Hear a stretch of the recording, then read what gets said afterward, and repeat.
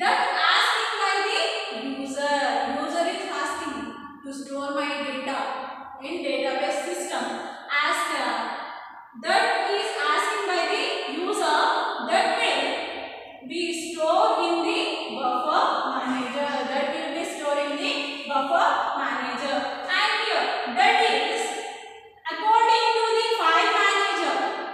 According to the file manager, will take the relevant.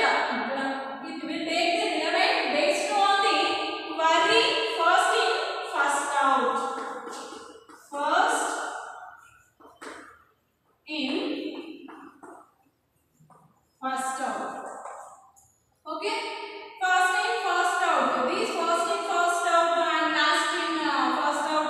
First in, first out means first entering. For example, here one is entered to storing in database.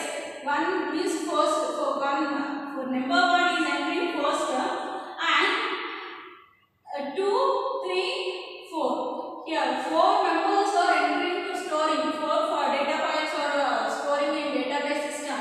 First is entering this first one. Okay, and second one, third one, and fourth one. Okay, here first member is entering first one. Means obviously first is exit. First, second, third, fourth. First in, first out. Who is entered first? That person is exit first. First in, first out manner. These query is mainly buffer manager using this query first in, first out like information.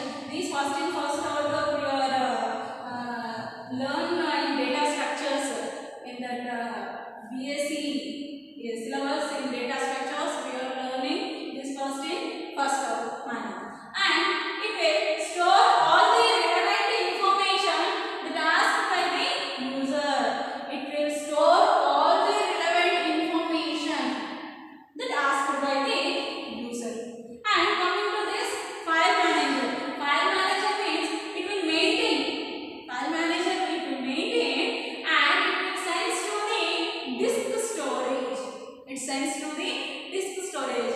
Here buffer manager